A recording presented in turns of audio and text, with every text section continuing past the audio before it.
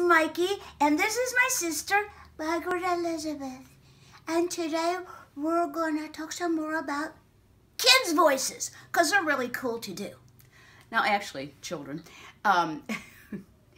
most voices, right, we're going to use this space to help create them and what we do with our tongue. But beyond all of that technical stuff, it's all about what's going on in here.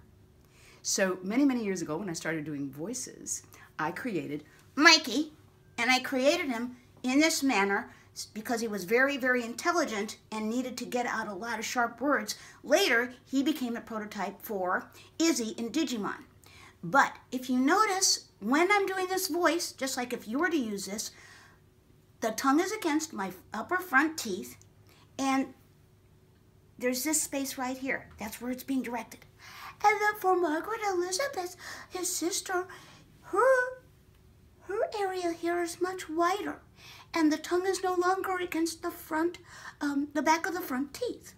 So what I want to do today, though, is age them, okay? Because once you get the idea of placement, then a lot of it is about using the space and where it's formed. Okay, so we have Mikey, we have Margaret Elizabeth. What if, say, instead of 8 and 5, they're, let's say 11? Yeah, so now, if you notice, he's a little older, okay? And what I'm doing now, that tongue is kind of parked against my lower teeth, the back of my lower teeth. And if I wanted to make Margaret Elizabeth a little bit older, same deal. Now I've got all this space I'm using, but so much of that is attitude. For instance, okay, here's your casual girl, maybe 11, 12 years old, okay? That's really cool. I really like it. Now, say I were to be a little bit more prim and proper.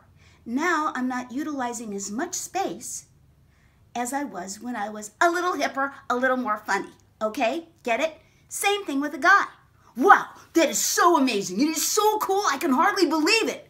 Or, whoa, that really is neat. My name is Alfred. Nice to meet you. Once again, so much of what happens is what goes on in the mind, or what I like to call mind magic. That's enough for today. Bye for now.